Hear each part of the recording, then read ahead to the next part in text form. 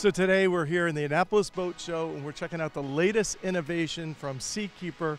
We have Victor Gonzalez from Sportsman Boat here to tell us all about it. How you doing, Victor? I'm doing great. Thanks for stopping by.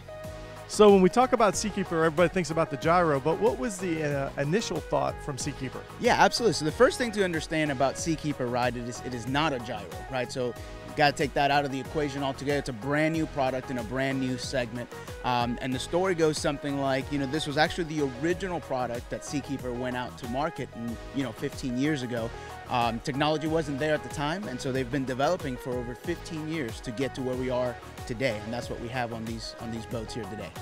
So let's explain some of the technology with the ride right here. Absolutely. So the system is measuring what the boat is doing on the water 100 times a second, and what it does is creates a counter algorithm to figure out how to offset the movement of the boat. Now, it does not work when the boat is not moving, right? So the faster the boat is moving, the more the system can actually act on the boat. And that's a big difference between the gyro and the ride. But the system is working so fast that it reacts even before you feel what's coming, because it's constantly measuring what the boat is doing, at that moment and making an adjustment on the fly. The actuators are mounted in the transom of the boat. There's 2 of them on either side. They go where traditional trim tabs would go.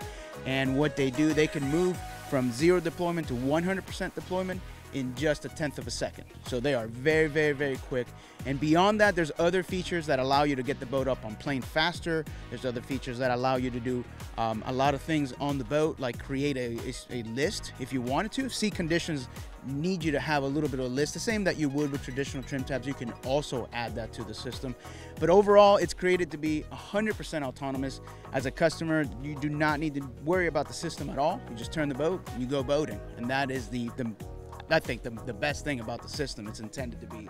And this is a very economical system as well, correct? Yeah, absolutely. So we actually see better fuel performance on high-end top speed runs because the boat is able to hold the perfect angle and hit at the perfect angle every single time, as opposed to having to throttle up and down in rough conditions. We see being able to go faster cruise in rougher conditions, and overall the fuel performance is actually better because you don't have that constant movement of the boat that's creating more and less drag, which makes the engine work harder at times. So it is actually an improvement overall, and I mean the ride difference is incredible. It really is. You have to experience it.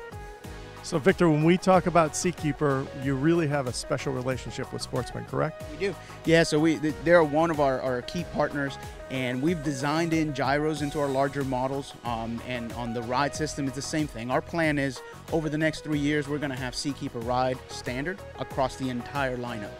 And the ride system can work with the gyro at the same time to create the ultimate platform. So we are very excited to see it work in our bigger boats, so you can have a gyro in and have the gyro and the ride working together to create the absolute best boating experience out there.